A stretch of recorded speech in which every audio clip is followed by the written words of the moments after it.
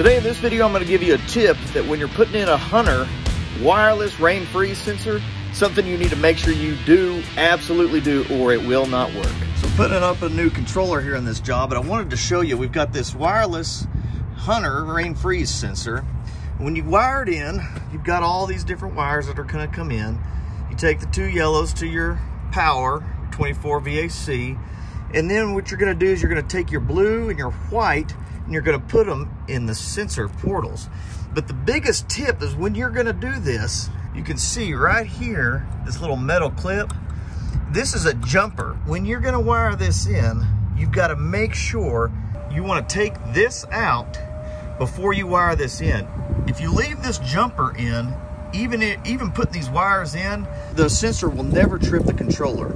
So what happens when you've got this sensor and it either fills up with water and it clicks a little switch, or if it freezes and it clicks a switch, it actually breaks a common. It stops the controller from working at all. And so that way, if there was a freeze and it was going to run, it won't let it run. And that's the purpose of having these rain freeze sensors. Anytime it rains or it freezes, it'll stop the controller from running. But if you leave this little jumper in there, the controller will never know that the sensor is tripped because this is still acting like the jumper and it's still in there. So when you're wiring in one of these sensors, you take the jumper out and then you put the white in one terminal, you put the blue wire in the other terminal. Now, one of the reasons I'm telling you this is because I want you to be able to wire these things in right so they work and they work like they're supposed to. The other reason I'm telling you this, and this kind of comes up while I'm putting up this controller, is for about 2 years in there, when I first got started, I did not know that. And I left all of those in there because I didn't know what it was.